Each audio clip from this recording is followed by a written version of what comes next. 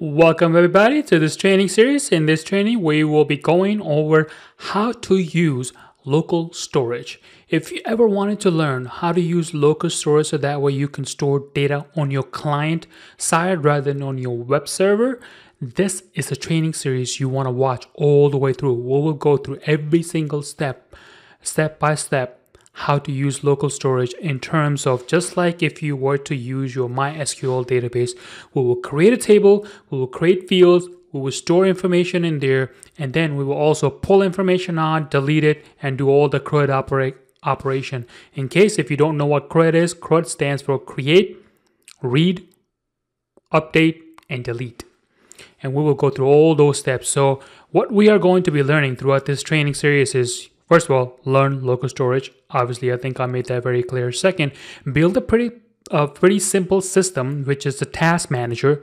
So what this will do is it will allow you to add a new task and then view a task and also delete it. And then we have another option where we can edit. So let's quickly go over the system that you're going to be learning how to build step by step. So if I click on this button right here that says add new task, and then this screen will come up. And here we have three forms of fields.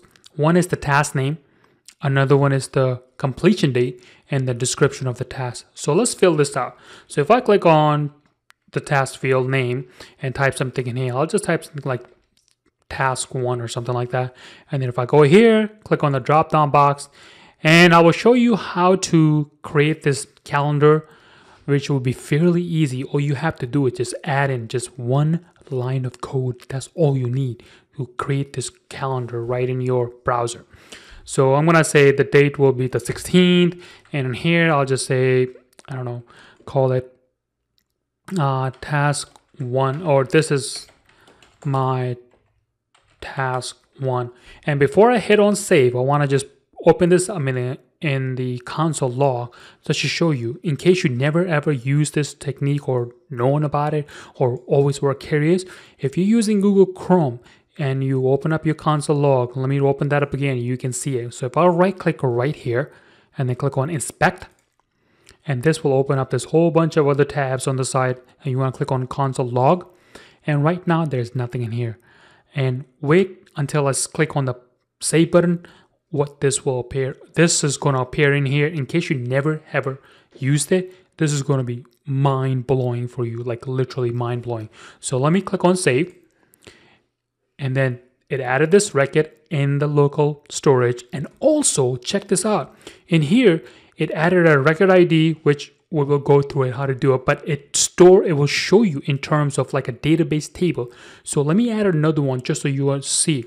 So if I go in here and call it task 2, and then I'll just create a, I don't know, random date for the 17th, and I'll say this is task 2, and then click on save. Notice right now I just 1, and then right after I click on save, it's gonna say 2.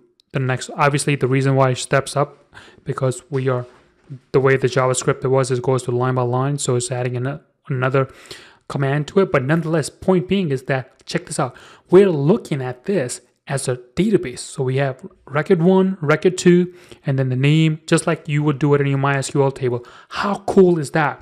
And we're going to be learning how to do this. I'm going to show you how to do this fairly easy in case you never really known how to do that. So I'm going to close this out. And the next thing what we want to do is we want to edit something in here. All we basically do is, so right now, this task description, it says task 1. I want to change it for whatever reason, right? So if I go in here, click on edit, and this will bring up this. So I'll just say, okay, I'm editing there. I'll just type in, I am editing this task, or whatever the case might be, right? And I click on save, and then it's going to say, I'm editing the task. Bang, how cool is that? If I want to delete this particular task, all I have to do is click on this button. A little pop-up comes up like, are you sure you want to delete task 1, which is the name of the task? If I say no, it's going to go away. But if I click on it, yes, it's going to delete that, and boom, off you go. However, if you want to delete all the tasks that you have in here, you could just click on there, click on delete all tasks. Are you sure you want to do it? I'm going to say yes, and then bing. Then it's going to say, hey, that you have no more tasks, because obviously you do not. But this is really powerful, guys. if you ever wanted to use, like I said before, local storage to store your stuff in there and then bring the data back as you need it rather than making a call to your server, this training series just for you. I cannot wait to show you all the things that this thing can do for you, so that way you can create your own application and incorporate these techniques that you're going to learn. So without any further ado, I will see you guys in the next video.